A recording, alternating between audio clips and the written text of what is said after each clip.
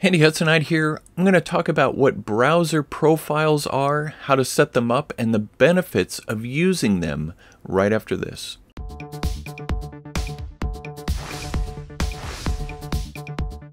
We all use internet browsers every day, whether we're on our PC, Mac, mobile device, and we're doing a lot of different types of things in an internet browser. Now, you might not have thought about ways of separating your browsing experiences. Of course, we do have tabs in most major browsers that allow us to separate different web pages. But when we get into certain applications like Google, Microsoft, these applications dominate our browser experience. So no matter what tabs you have open, you're going to be logged into those respective accounts. So let's say you have work-related projects that are in a Google or Microsoft account, and you also have your personal Microsoft and Google accounts. Just as an example, you cannot be logged into both of them in the same browser experience, in the same browser window, no matter how many tabs you have open. Now, you can use incognito, but the downside of using an incognito experience is you're going to not save passwords and other data that would make it easy to log back into those accounts. So what I want to talk about today to help minimize the frustration that we have with these multiple accounts that dominate the browser experience is to use separate profiles. So let me get into how to set profiles up and how to use them in each of the major browsers. Unfortunately, Safari is not supported. Safari is not a browser that doesn't allow us to create profiles, but thankfully on a Mac you can also use Google Chrome or Firefox, and those do support multiple profiles. So here we are in my Chrome browser, and in Chrome they make it very easy to set up profiles. All you have to do is come over here, and I've already have a profile set up in mine under my name and my picture, obviously. But you click on this icon, profile icon, and you come down here and look for the add button. This will allow you to create a new profile inside of Google Chrome. I'll just say Matt new profile, not very unique. You can choose one of these images if you would like, and you might be asking, why can you see my picture up here and down here there's no option to upload your own picture? Well, I'll get into that in just a minute. That relates to syncing your browser with your Google account. Okay, let me click add, and what's going to happen is it's going to launch me into a brand new browser window, and this browser experience is completely separate from the default profile, the profile you were just in. As you can see, you're met with this intro page here. So if I type, I know that I was signed into my Gmail account in my other profile. If I type that in here, it's going to prompt me to add my Gmail account, which is showing to me that this is now a new experience. And so I can start over with whatever I want to use this for, whether it's work, whether it's hobby, whether it's just a secure profile that I want to use in the browser. So let's talk about what it would look like to set this up in a different browser. Maybe you don't use Chrome, maybe you use Internet Explorer. I can't believe I said that. That's the old name. It's now Microsoft Edge.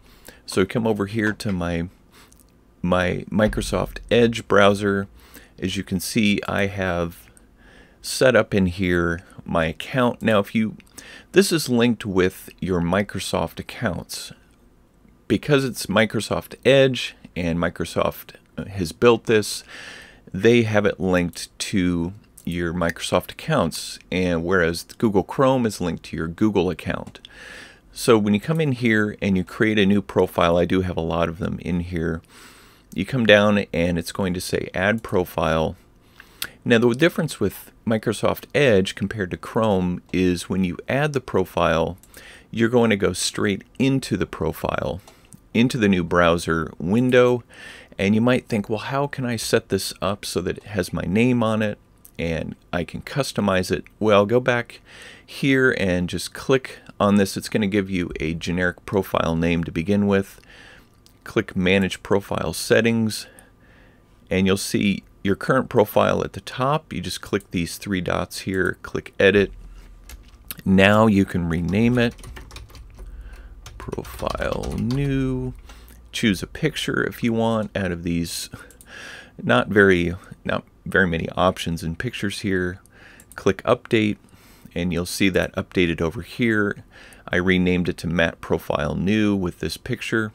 Now if I wanted to sign in, I could sign into my Microsoft account, and if you have an image there, a profile image, it will update that here in your profile, as it is here in my personal Microsoft account as well as my work account. So these are this is how you set it up in Edge. And I should say I didn't talk about the syncing aspect in Chrome, so let's go back to that. So in Chrome here, there's the option to turn on sync. So if you click that, it's going to ask you to sign into your Google account. So if you do sign into Google, it will then update your profile here, like mine, that will feature your picture, your name, and your email address that's associated with your Google account.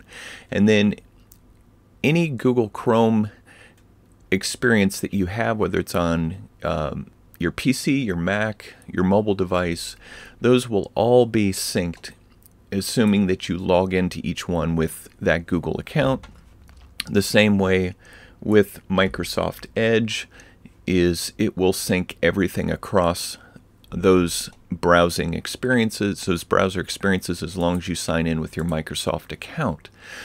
Well, you might be asking yourself, well, I don't use Chrome or Edge, so maybe you use Firefox. Well, Firefox is a little bit different when it comes to the way that you create a profile.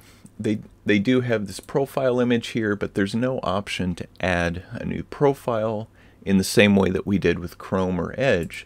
In Firefox, we're going to have to type into the browser bar. You just type About and then Profiles, and that'll bring up this kind of old school looking screen with some profiles on it. You're going to have a default profile that you can't get rid of, but then you have some others. I have already set up a couple in here, but in order to create a new profile, just click this Create a New Profile button.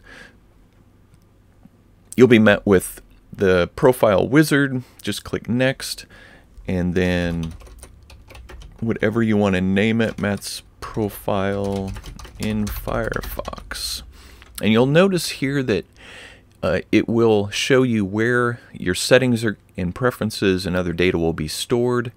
You can have it stored here, or you can choose another place in order to have it stored somewhere else. If you have another drive and you want to keep it on another drive, click Finish, and that will add the profile to the bottom of the page here.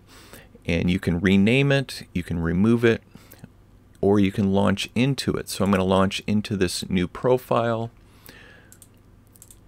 It will bring up this brand new Firefox browser window, and I am now in the profile I just created. Unfortunately, it doesn't provide the name of my profile here. The only way that you can really tell if you're in this profile is by going back to that profile page here that we typed in, the About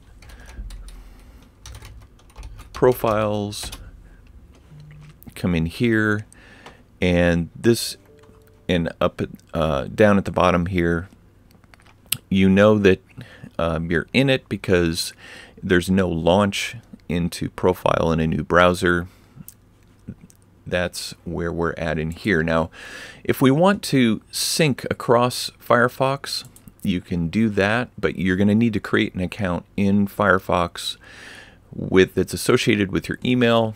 Then once you do that, you can set up a profile image that will show here instead of this generic profile icon, and it will sync across all of your devices in Firefox.